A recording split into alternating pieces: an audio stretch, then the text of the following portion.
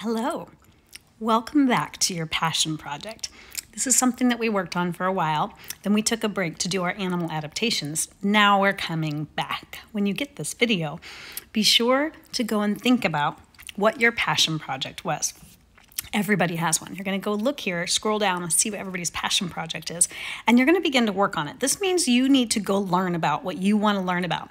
You can go and search up things to learn about things. You can read books on the things and try to become the expert at the thing that you're the most passionate about. You could build things, you can make things, you can design things.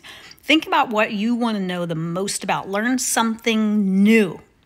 And then go ahead and put it on a Wakelet. So you know how to use Wakelet now. Go to wakelet.com, click your Google so you can sign in, and you can make a new Wakelet website, and you can start putting in all the things that you're learning. Pictures of it, write about it, videos of it, whatever you want to do. Start putting it into Wakelet so you can design us a website. So when it's your turn to present your passion project, you're going to wow us and teach us something new so that everyone will learn something new.